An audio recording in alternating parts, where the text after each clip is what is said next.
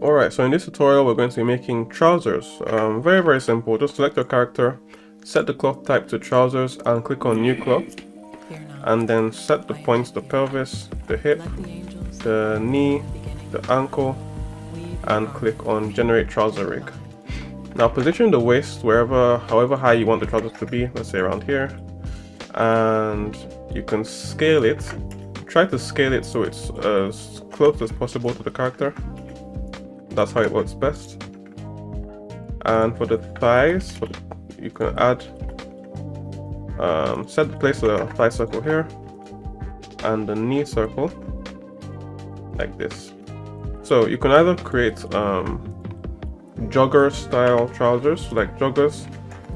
If you're creating joggers, make the ankle circle small and enable cuff ankles, then click on generate trouser and you'll see it creates trousers like this that are kind of cuffed over here. When you press play, you'll see his leg slides out. To fix that, select the trousers and click on bind, so that binds it to the character like that.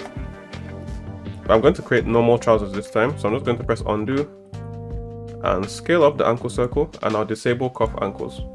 So click on generate trouser and now we have normal trousers. You can see the waist is still sliding off. For the animation, simply click on it and click on bind if you want to bind it to the character like this.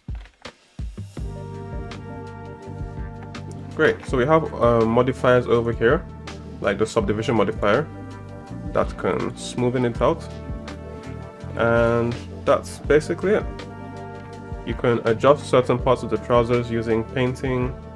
For instance, if you want this crotch area a bit tighter, you can paint inflation. You can set the weight to 1 and reduce the strength with Shift F. Let me enable screencast keys so you can see what I'm pressing. I'm just going to lightly paint around here, and that will tighten this area, or it will shrink that area. So when you press play, you see it kind of pulls it inwards. Under that inflation deflation, you can reset it by pressing this button here that resets all the weights. So I can reduce it and paint here a little bit lighter than last time, and I think that's better.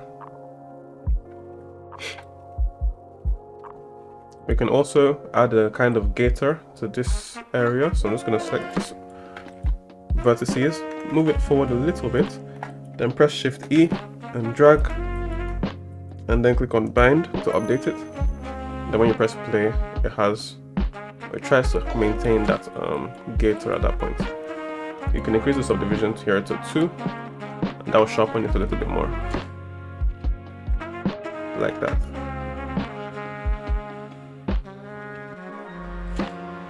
We can try removing it from this bottom part so that the bottom is not so sharp. Shift E, 1, minus, enter, and then press bind to update it. Okay, that's pretty cool. Now we can also add a belt to this. If you get the belt pack, there are a pack of belts that come in this pack. So you can see the belts pack here, men's belts, and you can choose any belt you want here. I'm going to increase the scale so you can see them better.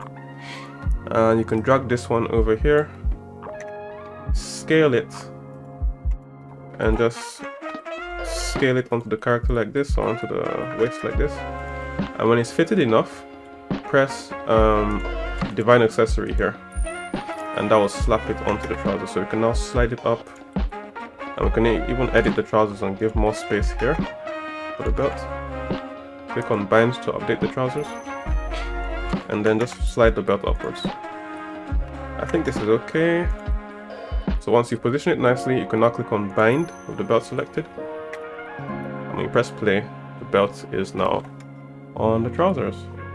But that's basically it. I'm not going to make this video too long. That's how you make trousers using DivineCut.